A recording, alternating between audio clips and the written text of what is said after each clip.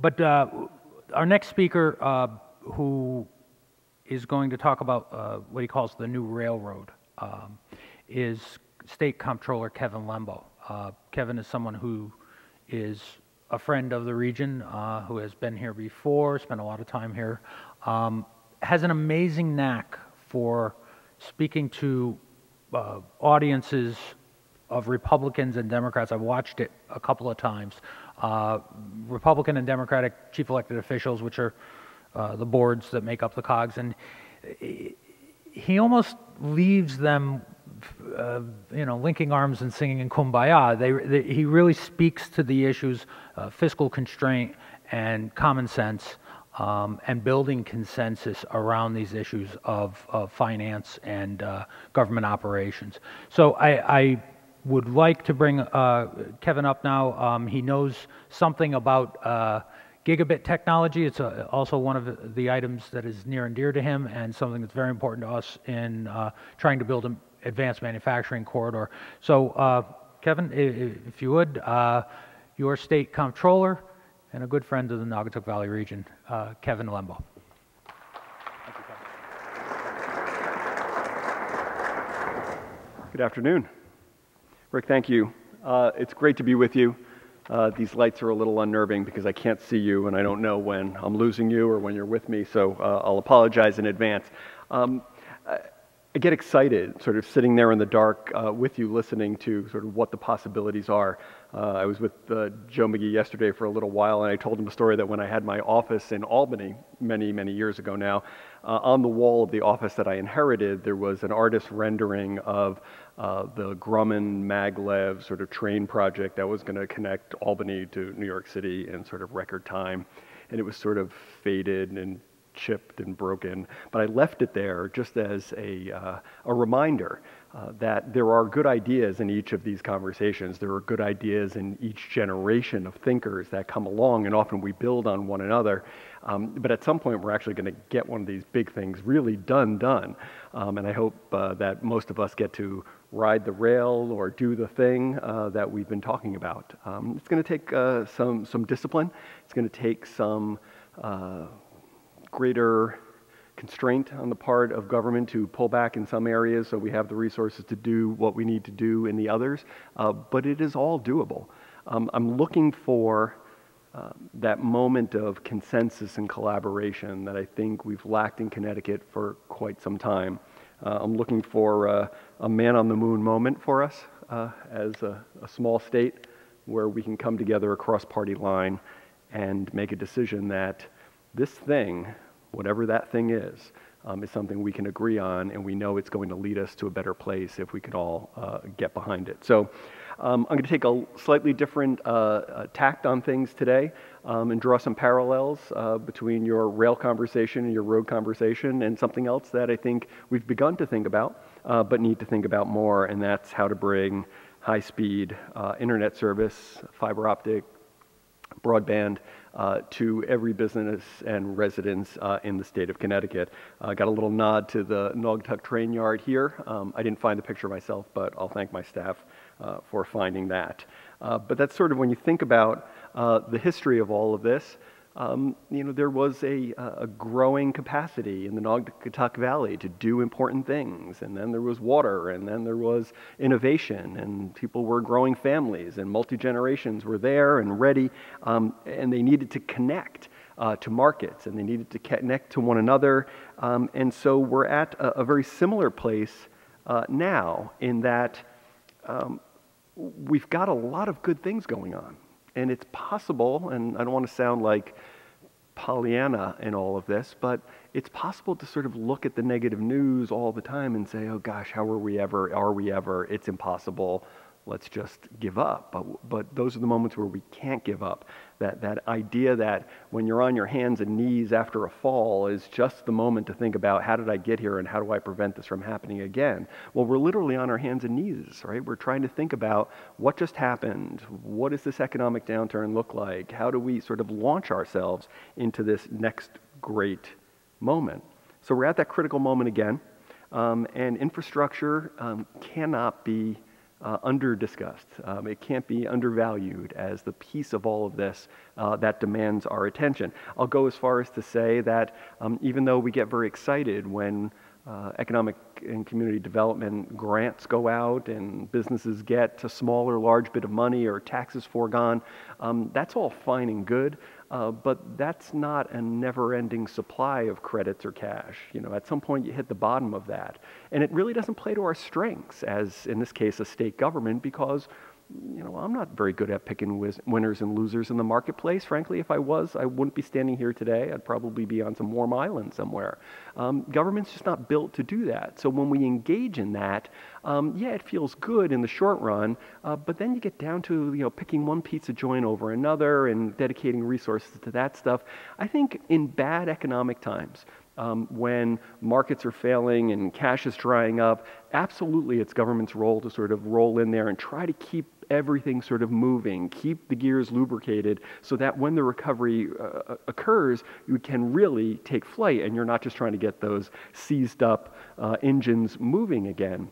But once economic recovery begins, then we need to pull back and start to think about what is our real role here. And our role is to make sure that certainly on the regulatory side, certainly on the tax structure side, but definitely on the infrastructure side, we're doing what we arguably do best of all of that, and that's these large-scale public projects.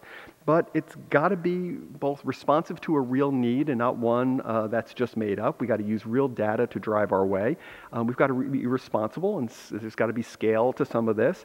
And we've got to think not about the 20 minutes into the future, but well beyond that. And that's also something that I think government hasn't proven very good at doing as of late.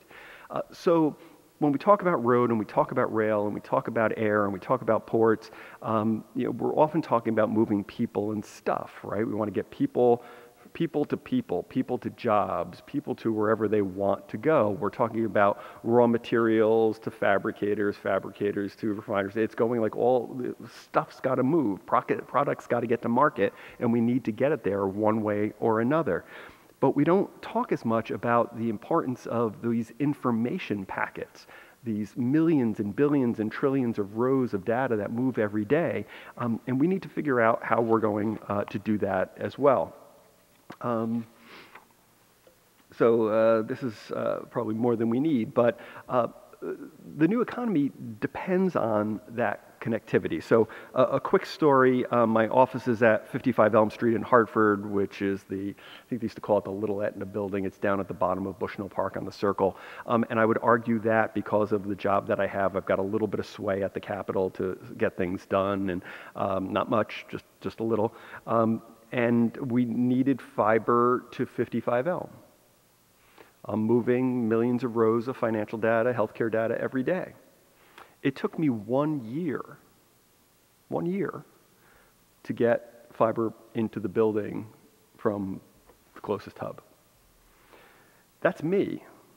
So if I'm the Travelers and I want the fiber and they've got it, you know, I just go out and I finance it and I do it and I bring it from the hub and I bring it to where I am. If I am a nonprofit, sort of out. And if I'm an entrepreneur, a young sort of scraggly kid that we've just graduated with an MBA or an M something out of one of our great institutions of higher education, they come out with these ideas that are meant to save our economic lives. They come out ready to do something. They get used to the great connectivity that they have within the walls of the ivory tower in which they've been educated.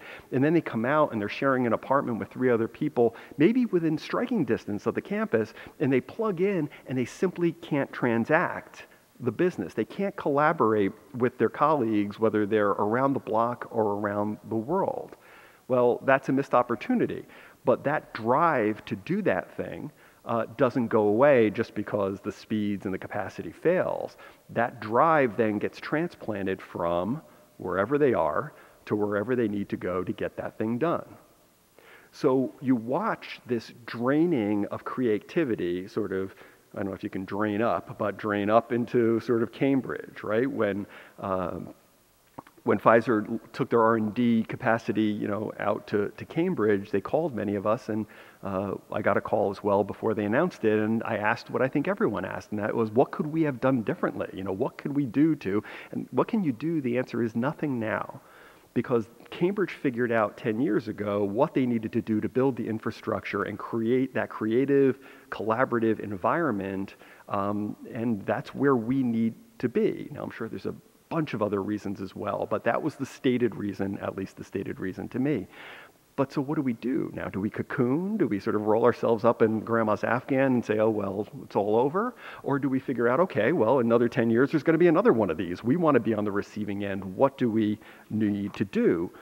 So the Connecticut Gig Project came about because Ellen Katz, who's the State Consumer Counsel, Senator Beth Bai in West Hartford, and myself, Deputy Mayor Sherry Cantor in West Hartford, Mayor Martin in Stamford, and Mayor Harp, who was Senator Harp and now is Mayor Harp of New Haven, all were talking about this, but talking about it separately, and it all sort of came together one day, and we realized we need to sort of figure this out, and there's a role for government, even from a planning perspective, in all of this.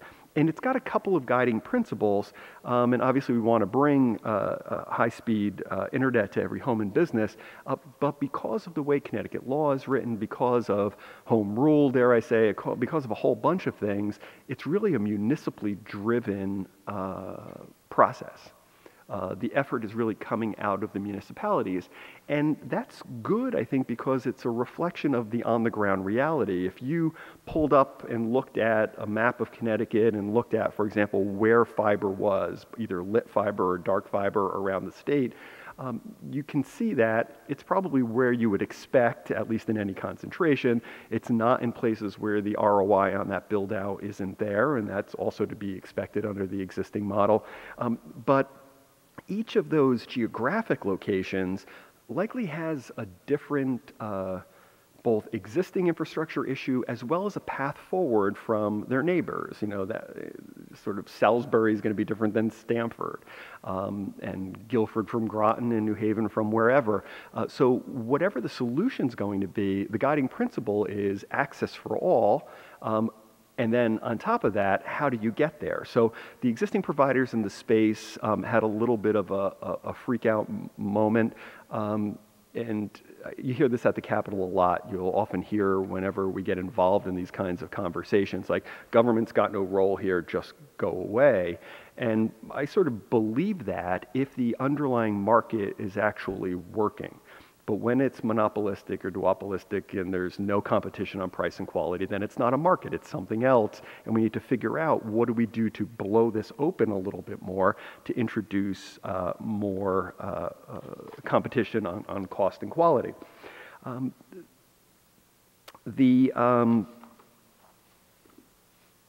We suffer from a number of things. The Consumer Council put out a report yesterday. I'm only halfway through, but I will get through it. But it's proving sort of what we already know, and that's, as I've already said, depending on where you are, you can have a real issue. The idea that on Farmington Avenue, in the shadow of the big insurers, there is an incubator space sitting right on Farmington Avenue across the parking lot from the big insurers. And it's made up of a bunch of people who've been sort of retired out of or been sort of downsized, right-sized out of some of the companies, but they have sort of ideas about this and feel they have productivity left in them, so they're coming together to figure out, how do we feed off each other and figure out where we're going to go from here. They needed high-speed internet. They needed, a gig in their building. They needed fiber. It is literally in the street on Farmington Avenue across from where they are. And the cost to them to bring it to the building was $30,000, which, when you're in an incubator space, this is probably a little bit more than you can realize. So this often doesn't become a problem for big companies. It's really, again, those others that are working on the next thing, not the last thing, that are running into problems. And we all know we've got issues with our phone company, cable company, confidences. I can't tell you how many times I'm on the phone screaming at my carrier, who will remain nameless. So those are the goals. You're not going to be surprised by them. They are about competition, they are about economic development, and they are about talking about broadband, talking about fiber in the same conversations that we talk about rail and road and ports and planes. I'm convinced that without this, no matter what, there will be lots of winners in a state like Connecticut. I think New Haven wins, Stamford wins, I think Hartford maybe wins, maybe New London, we'll see. There are some winners. But that same migration of those smart young people, it's not just to Cambridge, it's not just to New York, but they're flowing down Route 8 into the urban center. They're flowing down into New Haven, out of the midpoints between Hartford and New Haven. So when you're a municipal leader and you're trying to figure out what does my tax base look like, where are people working? As more people are working at home, why don't they just work here? Well, then it's even more important for those small and medium-sized communities to be able to engage in this and have access for their folks. So I'm going to apologize already because this is dated from 4 days ago when I signed off on the last one, in that the average speed now, I'm told, is 11.9 as of this morning in the most recent report that's out, and that changes that to nearly 100 times faster than what is out there now. Communities that have done this and have done it successfully have done very well.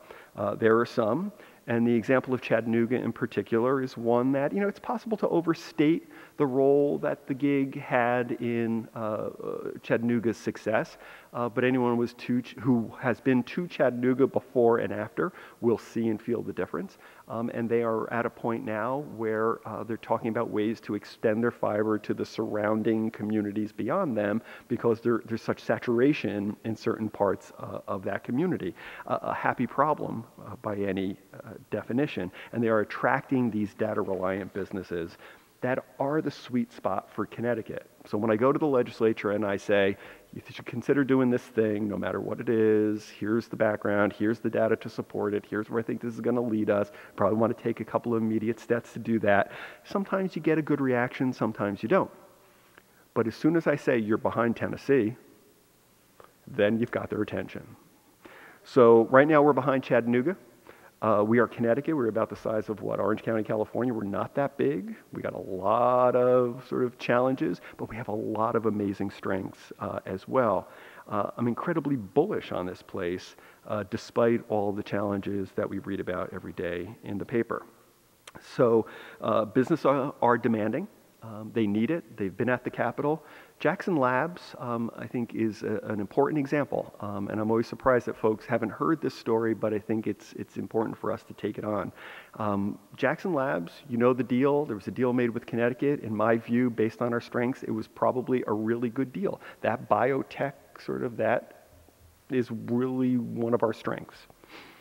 And then they set up temporary housing in Farmington while they were building their building. They work on genomic, healthcare and personalized medicine, and they began transmitting a genomic file from Farmington to their headquarters in Maine. And at the speed that it was moving through the existing tubes, and I use that word intentionally, it was going to take 2 weeks for that data file to move from point A to point B. So if we think about what we've done, we have the right employer, the right solution based on the right strengths, putting down roots in a place with infertile soil because we weren't ready for them. Now for them, it was okay because they were able to use their resources to pull fiber from the nearest hub, get it to the building, and resolve that. But again, that's not the only piece of the economy that we need to be paying attention to. So if anyone wants more information about this, the Consumer Council is really leading the statewide municipally driven conversation about this issue, getting businesses and residents sort of dialed in to what's happening and try to gauge their desire to participate. Take inventory of the assets that you already have.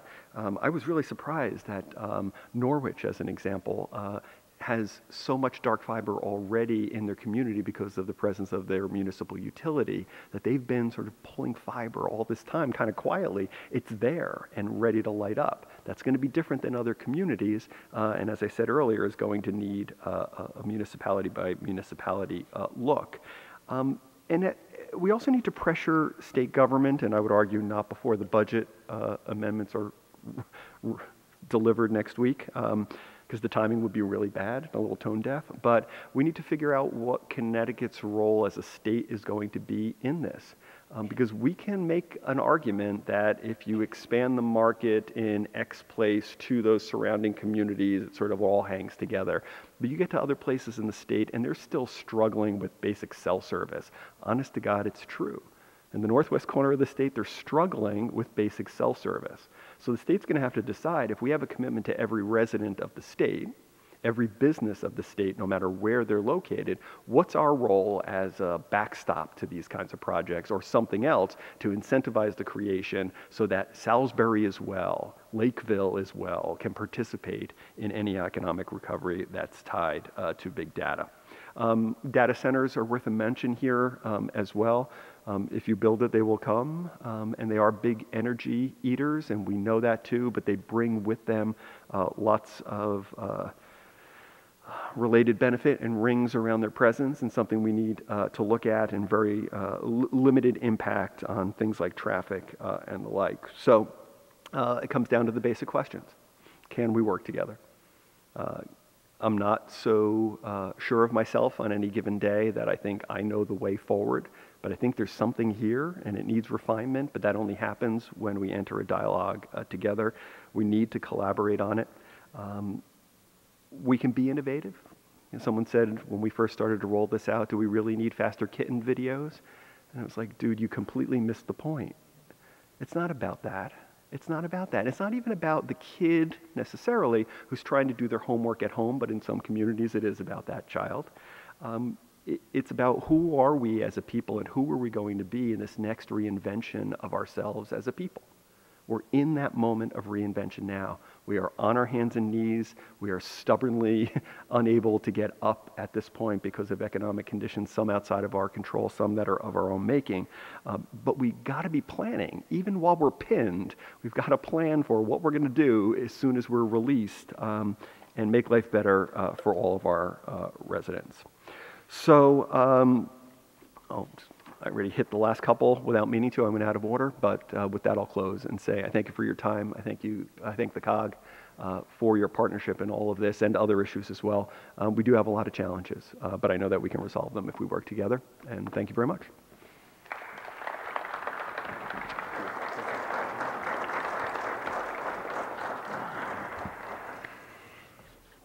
Still people here?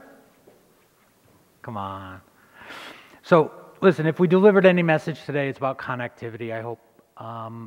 As the mayor said in the opening speech earlier this morning, transportation, technology, transit, and skills. The COG will hold future sessions, focus groups on these individual aspects and additional plans, additional corridors, and other activities that we're going to be taking up. But it's about adaptation. It's about connectivity. It's about making public investments. And I can't stress enough, building the on-ramps to this gigabit infrastructure is very important. Kevin said it really falls on municipalities. And given the way Connecticut is structured, it's highly unlikely most municipalities are going to be able to make that investment. The state may take it on. I think the number kicked around is like $100 million. But I think for the Naugatuck+Valley region, if we want to take advantage of the position we have now in advanced manufacturing, where we are in the state and how we're connected to other regions, we need to build that regional on-ramp. It was interesting, the governor's transportation finance panel, deep in the report, one of the recommendations is empowering municipalities, and talks about a local option revenue source. It's interesting because something like that would allow a region to build and finance a system like this to all consumers and to all businesses. Developers could then build flex space, incubator space.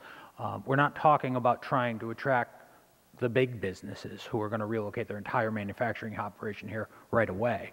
We're talking about startups, the small businesses, the people who experiment with technology and develop the next technologies. Those are the ones we're looking for. I'll wrap up. I really need to extend a thanks to my staff at the COG. I don't want to single people out because inevitably I will leave people out, but I will thank one person who did a phenomenal job for this, Aaron Boudris, who put together all the slides and made every other person's slides work in concert. Yes, he did a great job, and it was a great help to us. I don't think it would have come together without that. As I said, all of the presentations will be available on our website after the session, nvcogct.org. nvcogct.org. There's a link for the conference there, and as well, hopefully most of it is on CTN as well. So with that, I thank you all for hanging with us. You know, we thought we were going to have 50 or 60 people for this entire conference. We were out in the hallway originally, and in the lobby we had to move inside because we had such a great response. I'm glad you all could stay with us through the entire thing, and I appreciate you all coming. Thank you all very much.